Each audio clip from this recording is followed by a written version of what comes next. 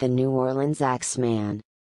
Terror ruled the streets of New Orleans, Louisiana, USA, from May 1918 to October 1919.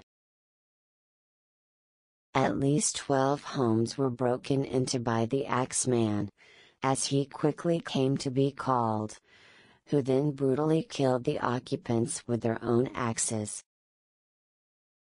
The Axeman wrote a letter to be published in the newspapers on March 13, 1919, in which he expressed his love of jazz and vowed not to attack any residences playing jazz music. That night, the city was alive with music, and nobody had died. The Axeman's final victim was on October 27, 1919, after which he vanished into thin air.